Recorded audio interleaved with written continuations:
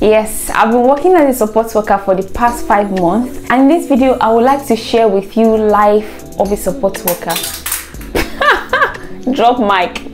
And in this video I would like to share with you life as a support worker, what I do every time I go to work, and also the benefits of being a support worker, the challenges I face, and also talk with you generally about what a support worker is. So if you find this video helpful, I would like you to please stay tuned and watch to the very end, because I'll be sharing useful tips that might be helpful for you if you're thinking of being a support worker, or if you're thinking of trying this out, or you might know someone that this might be helpful for. Thank you.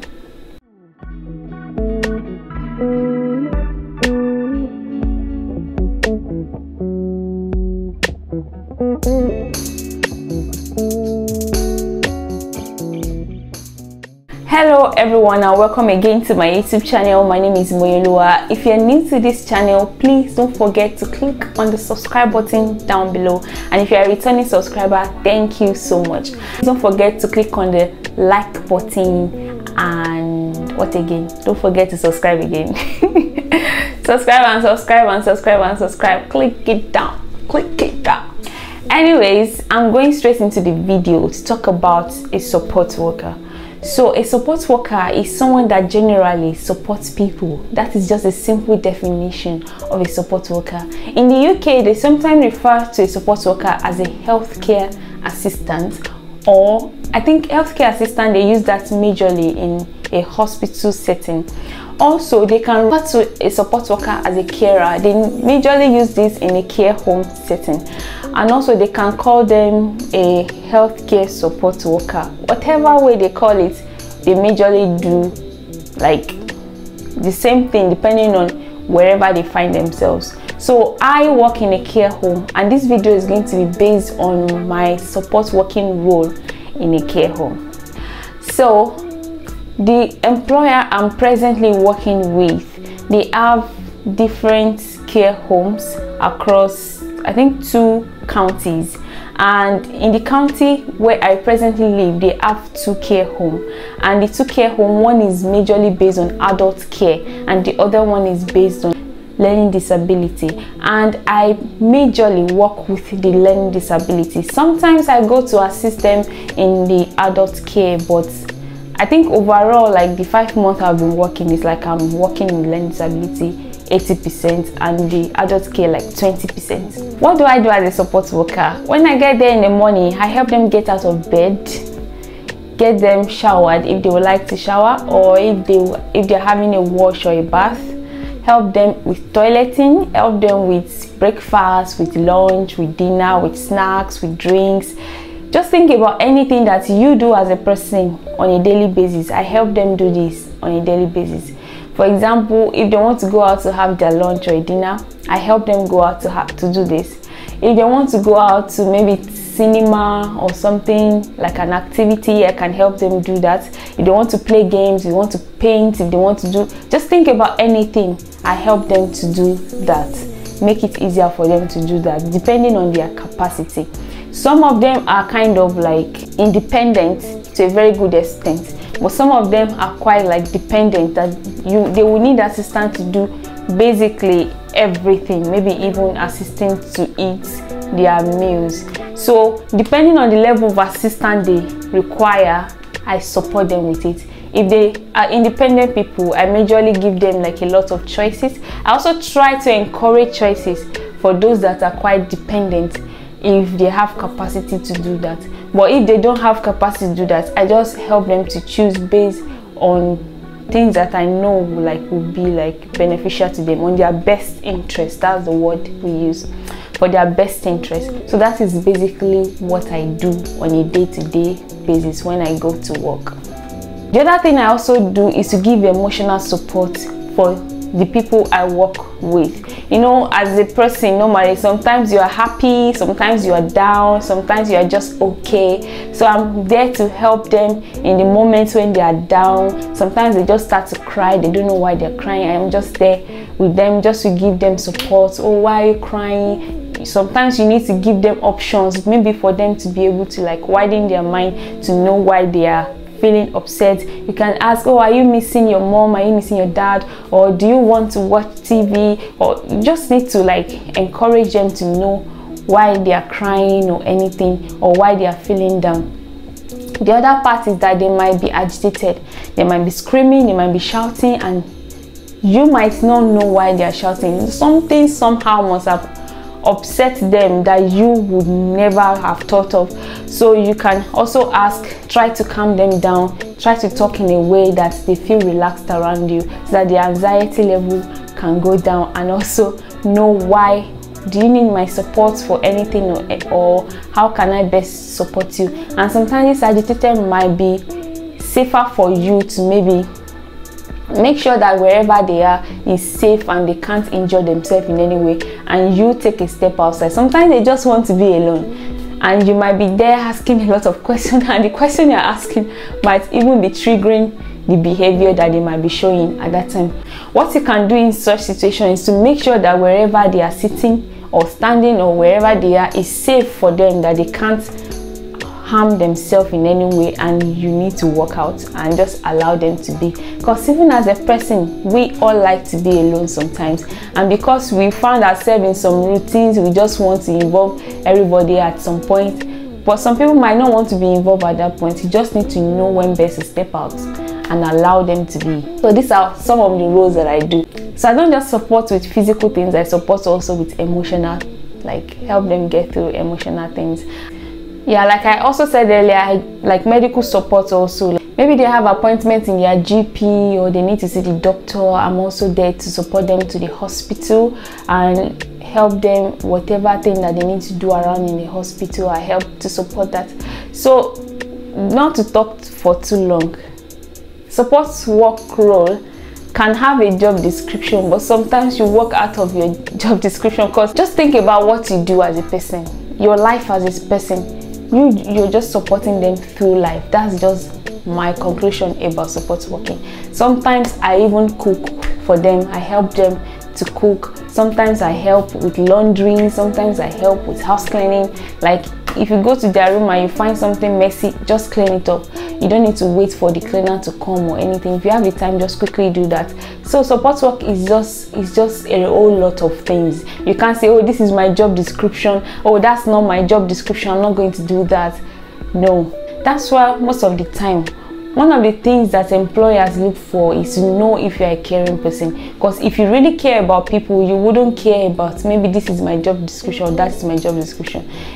You just do it. It's like, let's say that you have someone that is in charge of maintenance, and you go into somebody's room and you see a naked wire, and you're like, that's not my job description, I'm not going to talk about it, I'm just going to walk over it and pass, without informing the right person to come and handle that situation, or maybe even trying to make sure that place is safe before the maintenance guy comes or the maintenance woman comes to come and sort that out.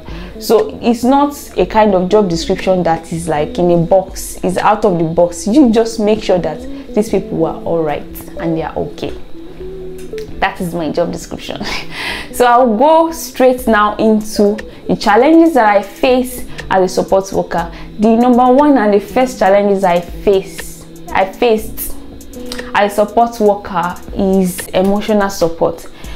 I think the first few times I went to work at the learning disability, I faced a challenge of one of the people I support screaming and shouting and agitated towards me. Like, this particular person will be fine until I step in. When I step in, this particular person is agitated. It just seems to me that this person doesn't want to see me. I was very heartbroken because personally I'm a very soft person, and when I love genuinely, and these people I support, I love each and every one of them as an individual. I don't have like a special person or I prefer this person more than that person. So I really love these people. So me giving all of my best, all of what I have towards someone, and the person is seeing me, and the only thing the person can do to me is to show that he or she is angry towards me. I was so upset, I couldn't handle it. I myself was angry, I was upset. I was like, what am I doing here? Why did I choose this kind of role? I don't think I'm going to do this for a long time because this is annoying. How can I be helping you, and what you can do to me is to be angry at me? I was so upset. That's one of the challenges that I face as a support worker, when you are trying to help people and the person you are trying to help doesn't really understand that you are helping them, and all they can do is to maybe scream at you and shout at you. So because I was new to the role, I couldn't handle it well, even though I didn't do anything towards the person directly. But I was upset. I was upset because throughout the shift I was just I was really upset, like, what the heck is this? What's going on? So I spoke with, one of the good things is that in this role you will generally have a mentor, and this mentor is there to help you in moments like this when you find like things confusing and all of that. I spoke with my mentor and she helped me, and one of the things I got to learn when we were having this discussion with the other manager was that he told me that you need to understand that these people, sometimes when they are agitated towards a particular person, that doesn't mean they are angry at that person. That doesn't mean that person has done anything wrong. You need to understand the kind of people you are working with, and anything might have upset them and they might just find someone to maybe direct their anger at. That doesn't mean you are wrong. That doesn't mean you are a bad person. That doesn't mean there's something about you that irritates them. It's just the kind of person that they are. So don't take it personally that, oh, this person is shouting at me. This person is shouting but not at you. It might be anything. Something might have happened maybe before you arrived, and they're just looking for someone to direct that other emotion at, and you happen to be that person. So this was really hard for me to deal with, because even with that explanation I still feel like, why must it be me? Why can't it be this? Why can't it be someone else or something? Why must you shout at me? And personally, I hate noise. So this is another challenge that I face as a care support worker, especially working with learning disability and people that have like mental issue. I hate noise. So when I hear noise, it makes me very upset, and it makes me like I just want to walk away from that noise. So working with, having to face people that are screaming and shouting and help them and bring them down was a lot of challenges for me. I have to like work on myself, pray. Guys, prayer has worked wonders as a support worker. If you're watching this video, if you don't believe in God, please do believe in God. There is a God, and God answers prayer. I started to pray every time I go to work. Like I have like on this YouTube video I watch of Joshua Selman every time I'm going to work, and it's like tongues, speaking in tongues, and I walk from my home to where I work for like 20 minutes. I just plug this into my hair and I speak in tongues. I pray until I get to work. Not only because I'm going to work, it's just like building my spiritual self and all of that, but prayer has worked wonders for me. I just pray because prayer helped me to be calm.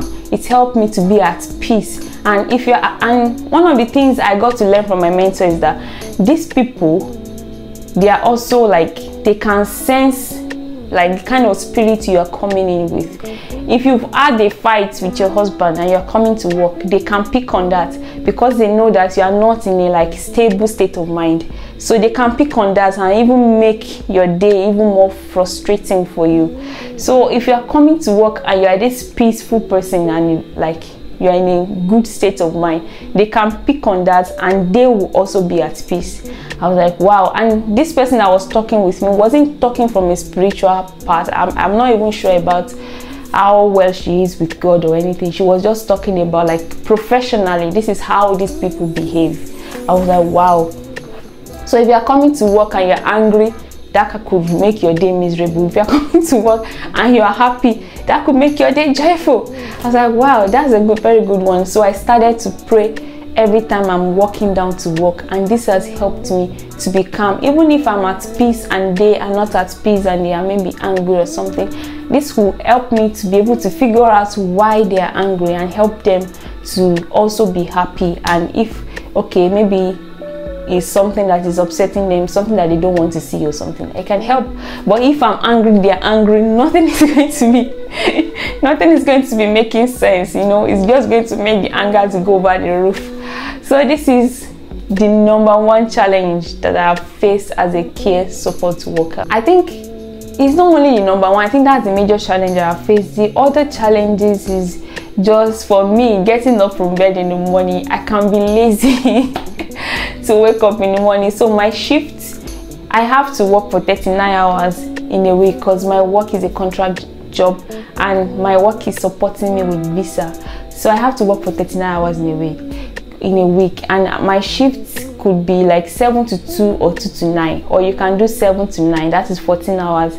So I was like, if I'm doing 7 to 2, 2 to 9, that's just like I will have to work for 6 days in a row in a week.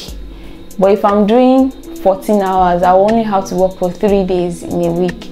So I chose to work for 3 days in a week, 14 hours each, and this has really been helpful for me. This has given me 4 free days to work, and that is why I'm able to make YouTube videos and do other things that I love to do, like playing the guitar. So it has really been helpful for me. But the only thing is that when I have to wake up before 7 to get up and go to work, I hate it. Every single morning, it's either I'm snoozing my alarm, I'm rolling on the bed, I just don't want to go. But once I get up and I'm at work, I just like work and I enjoy my work. But before like that morning wake up and everything, that is the other challenge, which is about me, not about the work. Like, I hope you get what I'm saying. Yeah, so what other challenge do I face as a care support worker? I think that's everything. Okay, so I'll move right into the benefits and the advantages of a support worker. I think the #1 advantage I enjoy as a support worker is training. Like, this work will always train, like it's just continuous training and training and training. And the good thing about this training is that even if you end up after some years you are no more a support worker, these are useful training that is like a lifelong thing for you. Like all this de-choking training, all this CPR training, all this major training that could help you as a person.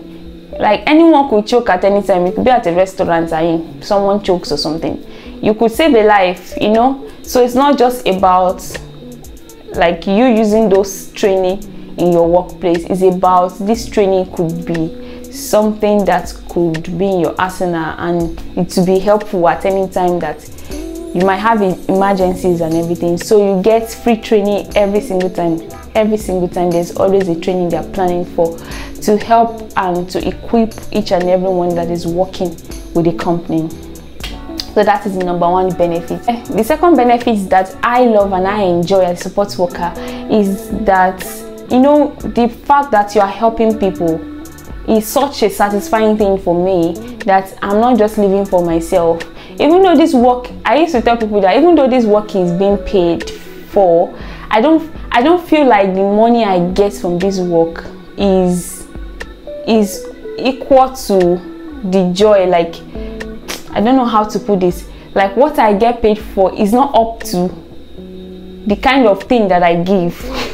If that is making sense. Like, I give my best to these people, so the work I'm getting is just like a bonus. You get, it's just like a thank you kind of. It's not equal to how much I feel I'm working, if that makes sense. So this kind of work is work that you put smiles on people's face. You have like laughter with these people. You keep their company, you enjoy their company. They can smile because you're there. They can see you in the morning and they are happy to see you, and they are just joyful to have you around. And this gives you so much joy, like you are making a difference. Even though most of the time, like, people don't accept these people in the society well enough, that sometimes people just want to walk about them. They don't want to say hello to them. They don't want to like associate. They don't want to be seen with them. But the fact that you can take them out proudly and they can feel comfortable around you, they can feel like they have a friend in you, this is much more satisfying than anything for me. So this is the other benefit I get to enjoy, that okay, I'm part of these people's life. Even though I'm getting salary for it, but I don't see my salary as a compensation for what I am doing. I just see my salary as like a gift, so like a thank you. like a thank you. I feel I'm working. If you want to convert what I do in terms of monetary value, is way more than what I get. So that's how I feel about this job. Yeah, so that's the other benefits I enjoy as a support worker. The other benefit that you could enjoy as a support worker, depending on where you're working, is like your company's like benefits. Some company help with dental care, eye care, like medical care. It depends on where you're working at. So my company has some benefits, but I haven't accessed any of those benefits because I think you have to work for some amount of years before you start enjoying those benefits. So personally, I'm not motivated by money to do this work. I need to make that clear. I'm not really motivated by money to work as a care support worker. It's a work that could earn you a lot of money, especially if you are doing overtime. At some point, I was doing 4 long days a week, but I had to stop it because it wasn't working for me. I needed to have a balance, work and life and family. I just wanted to balance everything, so I don't want to put all my life working and then my family is suffering. So I had to drop my hours to the basic minimum hours. So if you are the kind of like person that can work for long hours just to make money, there's always enough shifts for you if you want extra hours, but I don't do that anymore. I think also if you are a living carer, you get some benefits from the council I think you get some benefits with the council. I'm not so sure about this, but personally I don't enjoy any benefits from council or anything. Yeah, so that is that about that, and that is my life as a care support worker. Those are the challenges I face, the benefits I enjoy, and I hope this video has been helpful for you. If you are thinking of venturing into this role, or if you are coming from outside of the country to come and work as a support worker, I would like to share more video about support working and what could be helpful for you so that you can settle in well when you arrive in the UK and everything. So if you like this video, please don't forget to click on the like button, and hope to see you in my next video. My name is Moyolua. Bye